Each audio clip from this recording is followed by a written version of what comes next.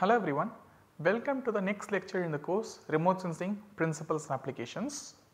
We are going to continue with the topic of remote sensing systems and image acquisition where we left from the previous lecture. In the previous lecture, we saw different mechanisms or different ways in which data can be collected from satellites in near polar orbit. Some of the methods are line scanner, whisk broom scanner, push broom scanner and two-dimensional array type of detectors. We also saw a special case of how data will be collected in hyperspectral sensors and so on. Today we are going to start with data collection from satellites in geostationary orbit. So, in geostationary orbit, essentially the orbit or the satellite is much farther from the Earth's surface, like something around like 36,000 kilometers away from the Earth's surface. The satellite will be aligned along the equator. So, in the previous case near polar orbit, Earth is here, satellite will be moving like this from north to south. In geostationary orbit, that means satellite is placed along the equator and the satellite will rotate the Earth at the same speed of the Earth. That is, as the Earth is moving like this, satellite also will move at the same speed. So, essentially satellites are launched into such geostationary orbits when we want to observe the same part of the Earth continuously. Essentially for communication purposes or meteorological purposes and all, we need to observe same part of the globe without any break. So, for such applications we normally put satellites in the geostationary orbit. So, the satellite will be seeing the same spot on the Earth. As the Earth is rotating, satellite also will be keep on rotating, so that there will be like same place will be imaged continuously without any time gap. In the previous case, like in the near polar orbit, satellite moved like this, Earth rotated like this, and there was like also some sort of scanning mechanism involved which collected a two-dimensional image, like line by line the image was built either using a scanner or using a push broom array, push broom type of sensor. So, line by line the image is built. As the satellite is moving, each line will be built, so the entire image will be formed. In this case, when satellites are in geostationary orbit, there won't be any sort of relative motion because satellite will be keep on looking at the same spot of Earth. There will be no relative motion of satellite with respect to Earth. It will be, they will look stationary. Like if your eyes have the capacity to look at a geostationary satellite, it will look stationary for our eyes. That is why the name geostationary. It will be stationed at one point, so it will appear continuously there. There is no relative motion between Earth and the satellite. In such cases, in order to build a two-dimensional image, there should be a 2D scanning mechanism.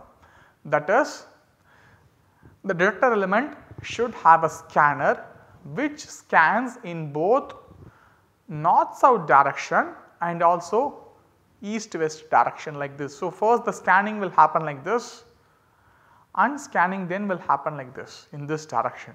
So, the scanner will essentially do a two-dimensional image collection.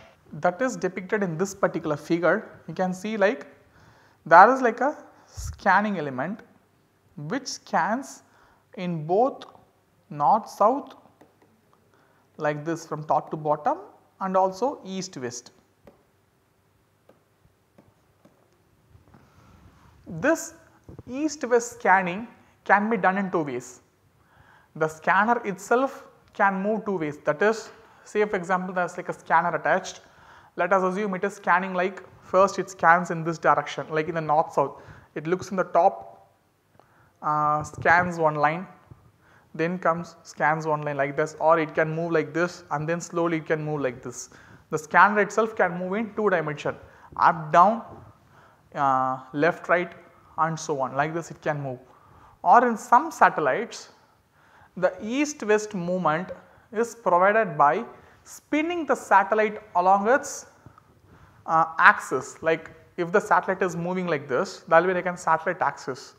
Around this axis the satellite will be made to spin, that is to cover the east west direction the satellite will be actually spinning. So, what it will happen, the scanner will be there, So, when as the satellite does one spin, the scanner will scan one line. Satellite will rotate. Now the scanner may start from the northernmost point. It may look like this. Satellite will spin. One line is collected. Satellite will rotate, come back again. By the time the scanner would have moved one line down or one row down, then it will collect. Satellite will spin. Second line is collected. Now the scanner will be again brought down like this. So, line by line image will be collected by spinning the satellite. The scanner will move along the latitudes, like from north to south, the scanner will move slowly. By spinning the satellite, east west scan will be established or it will be carried out. This is one way. There is a satellite called MSG Savory, which is the satellite will spin, collect the data. On the other hand, some satellites will not spin, because spinning again it involves lot of energy. The satellite has to come exactly to the same orientation, lot of things are there. So, as I said, whenever there is a mechanical movement, it is always problematic. So, some sensors or some satellites will have a 2D scanning mechanism. The scanner itself may scan both east west and north south like this. It will scan maybe one line, then the scanner will come to the next line, scan east west, third line, scan east west and so on. Like this, image can be collected in 2 dimensions for satellites in geostationary orbits. Now we have seen how data is being collected, the simple mechanism of data collection. Next we are going to enter into the important concept of spatial resolution. Like in the beginning of this particular topic, I told you each sensor has 4 specific characteristics: spatial, spectral, radiometric and temporal resolutions. These 4 will define the data collected by the system and also for which applications the data can be used. Everything will be defined by these 4 characteristics. So, now we are going to start with looking at the concept of spatial resolution. Before we move on to the explaining what spatial resolution is, we will first see a simple geometry of how Earth is being perceived by one detector element within the sensor. So, this is, let us assume, one detector element within the sensor. The width of the detector is W. Let us assume the width is, it is in the form of a square with the width W on both the sides. This will be like the optics element, and the distance from the focal plane where the detector will be located and the optics, the first point where the light from Earth enters, is focal length. So, F is focal length. Now, even our cameras has like a focal length or focal distance, right? Focal distance we can say, relating the distance between the center of object point where the light first enters the system to the point where the detector elements are kept. So, this is focal length F. And so, based on the focal length, each detector element will have like a small angle subtended. That is, now I am drawing it in 2 dimension. Let us say this is like width W of the sensor. This is the point, the optical point O, and this is how, this is focal length F. So, whatever light ray coming in from the ground within this particular angle will be focused on to this particular detector. This is not a 3D angle, this is not a solid angle I am talking about, I am just talking about a plane angle in 2 dimensions, because like it is a square element, we are assuming it as a square element. So, essentially it is like it will have like a one solid angle in the, what to say, in this direction, and one plane angle in this direction, one plane angle in this direction, the angle will be same. So, we are talking in terms of like a plane angle. Okay. So, this is one side of detector element, this is the point O, this is focal length F. This angle, maybe we can label it as theta, is known as the IFOV, Instantaneous Field of View.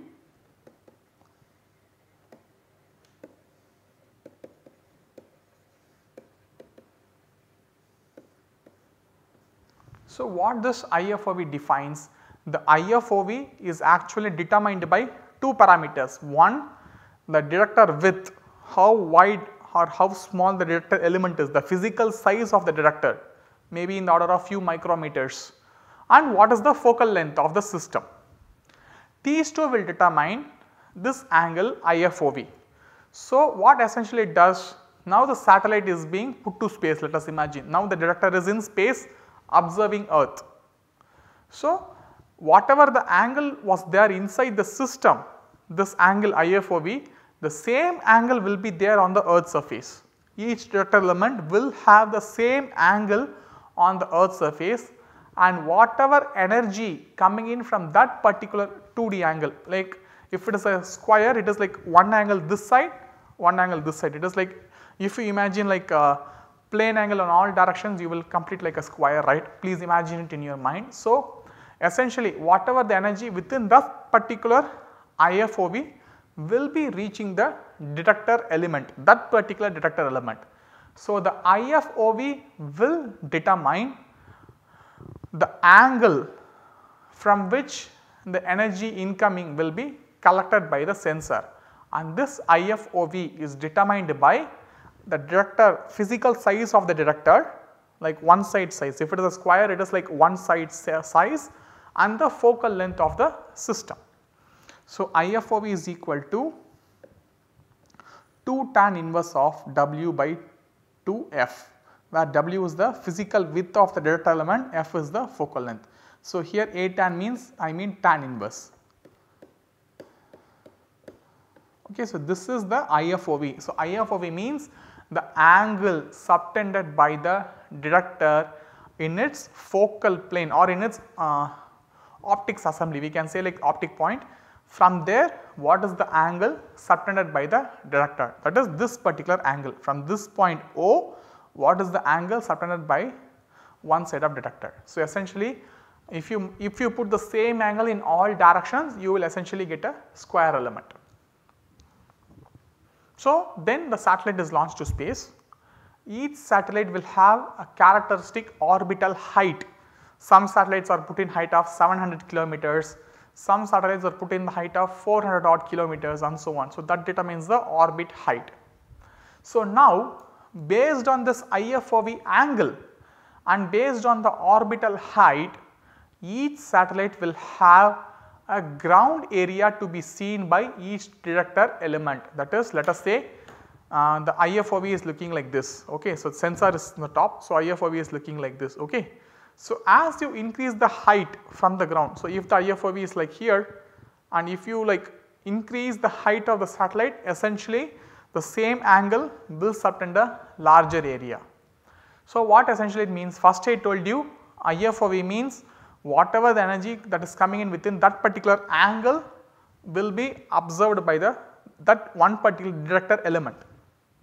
Now, depending on the orbital height, if you take into account both this IFOV and the height of orbit, we will be able to determine the ground area covered by each detector element. So, that is given here in this particular formula, and you can see it in from this particular diagram. So, this angle is IFOV. So, based on the IFOV and this orbital altitude h, that will determine what is the ground area covered by each detector element. So, if there is like a detector element W here, there will be like a corresponding value on this particular side based on the orbital height. So, this ground coverage provided by each detector element is known as GIFOV, ground projected IFOV. So, ground projected instantaneous field of view.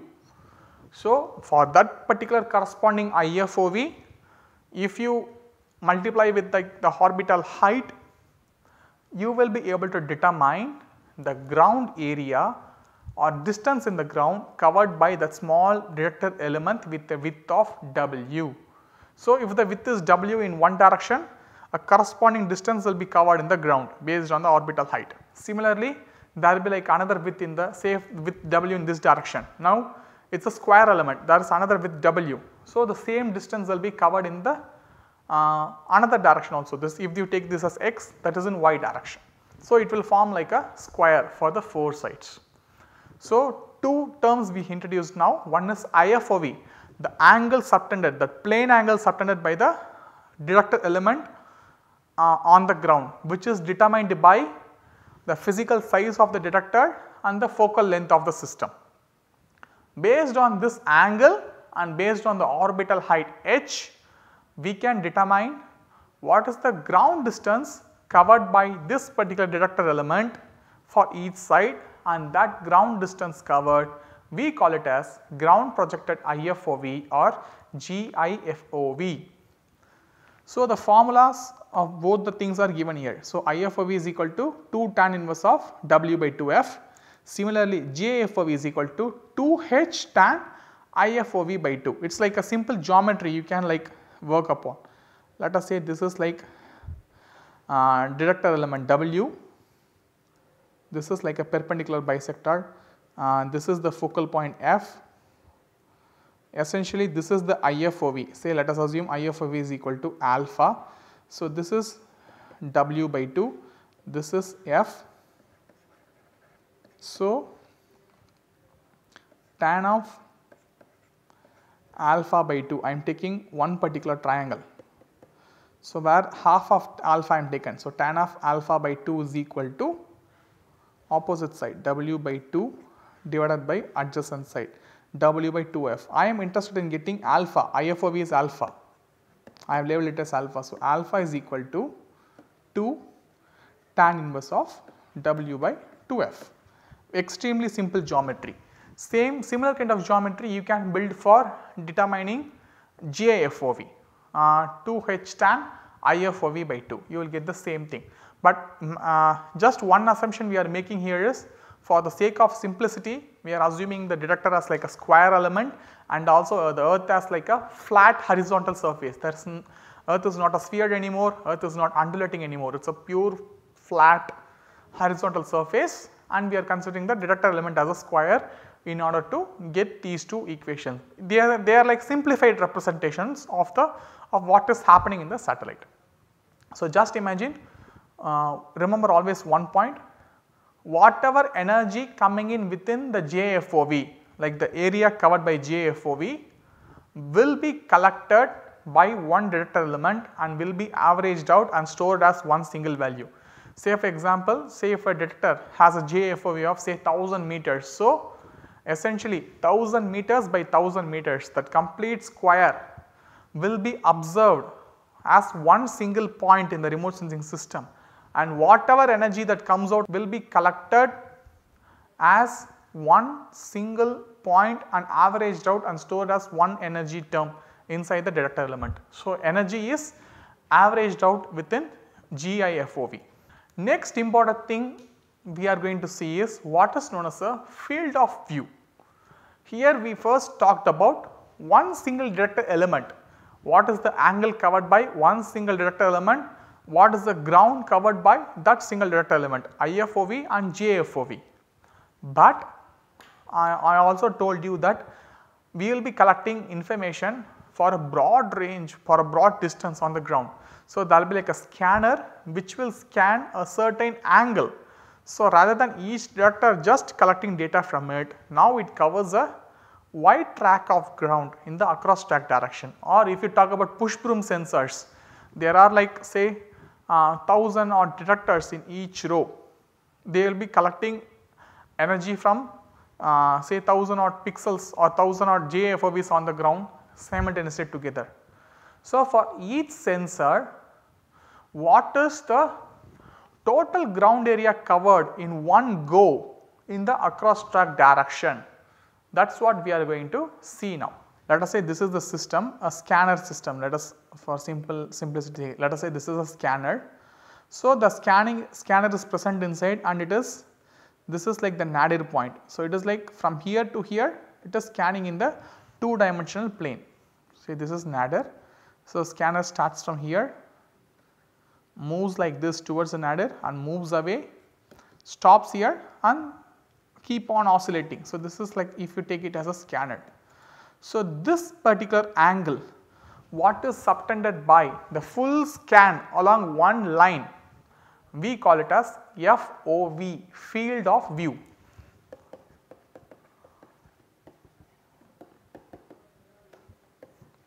So, the field of view will determine what is the angle covered by the scanner. Or if you have a push broom sensor, let us say we have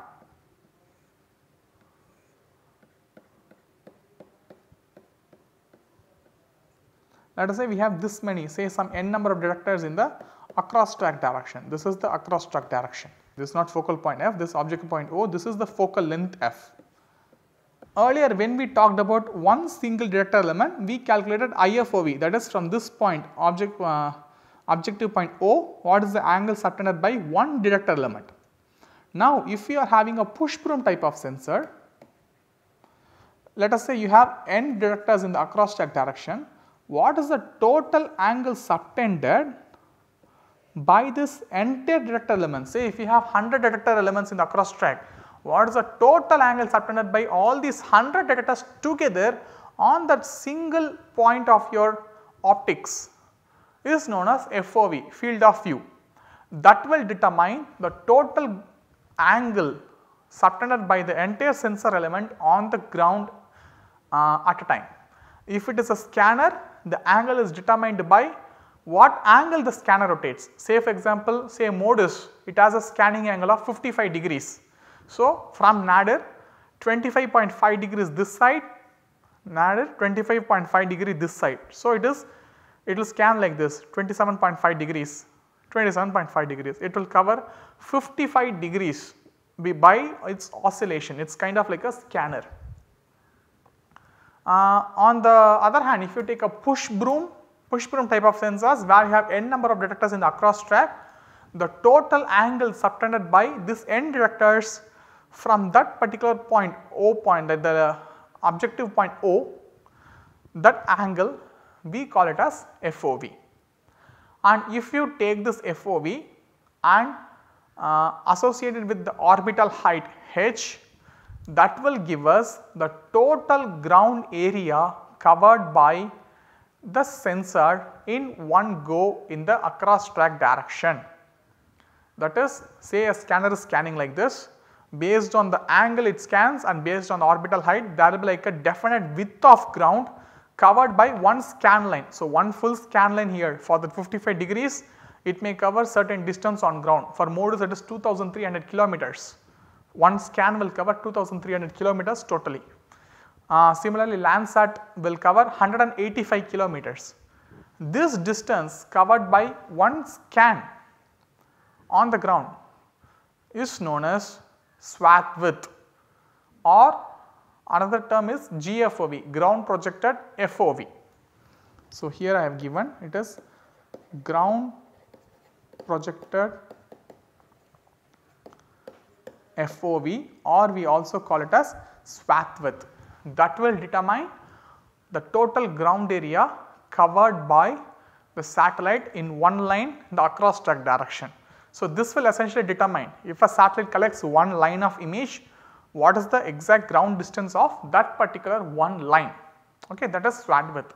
So, the swath width will be like important parameters in order for us to understand the data collection from satellite. So, as a summary, today what we have seen in this particular lecture is we have seen how data will be collected by satellites in the geostationary orbit, and also we have got introduced to 4 important terms: IFOV, GIFOV, which relates to single detector element on the space related to single detector element, and we also came to know about FOV and GFOV, field of view and ground projected field of view, also known as the swath width. So, just as a summary, the swath width is given by this particular formula: GFOV is equal to 2h tan FOV by 2, very similar to IFOV. The geometry is one and the same, we can always relate it with the IFOV geometry, it is very easy to derive this. So, this particular equation will tell you how to calculate the swath width of the sensor.